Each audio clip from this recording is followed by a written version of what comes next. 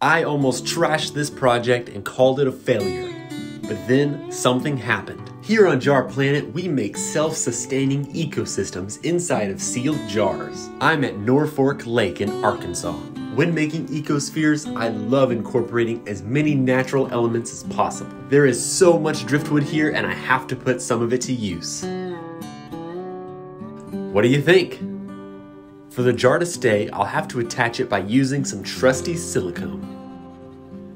I siliconed all 5 points that contacted the jar. Of course, it wasn't but a few minutes later when the jar fell and broke to pieces. It's the next day and our second jar is dry and ready to go.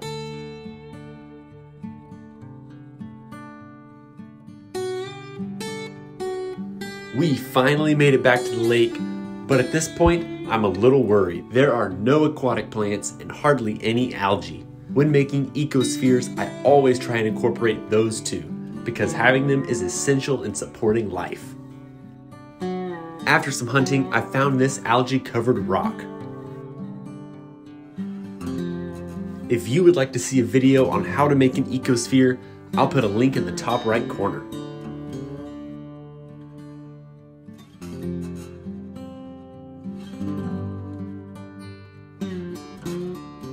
Once I'm happy with everything I could get in the jar, I fill it with water and seal it up.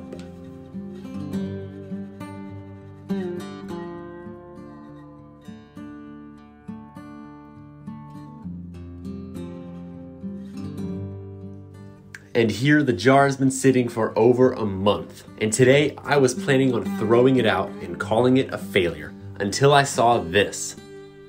This worm-looking thing is a leech. As disgusting as it may be, this leech gave me the hope enough to share this project with you. When the jar is filled with water, it will fall over. I'll have to cut it away from the Driftwood Stand. If you're enjoying this project, don't forget to subscribe. We post videos just like this every week on Jar Planet. There are several species of leeches in North America, but this is my first one to find in a jar. Not all leeches suck blood. Some stick to smaller prey, like snails and other insect larvae. If you can identify this leech, please let me know in the comments. There are other things living in our jar too. I've seen 2 species of snails.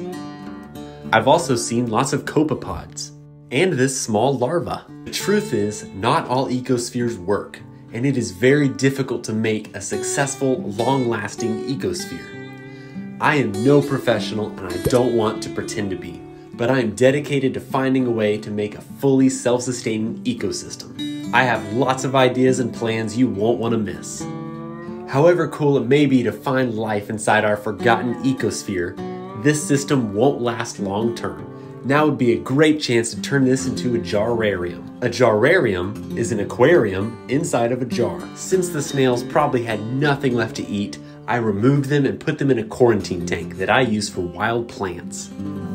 I removed the wood because it looked a little bit rotten, and I added several aquatic plants to keep the water stable. I also did a water change. I have to keep this jar sealed when I'm not around. Believe it or not, the leech will crawl out. Even though this project did not go according to plan, I learned a lot and I enjoyed the journey. I may add other things to this jar later down the road. Let me know what you think. If you enjoyed this video, I know you'll like this one next.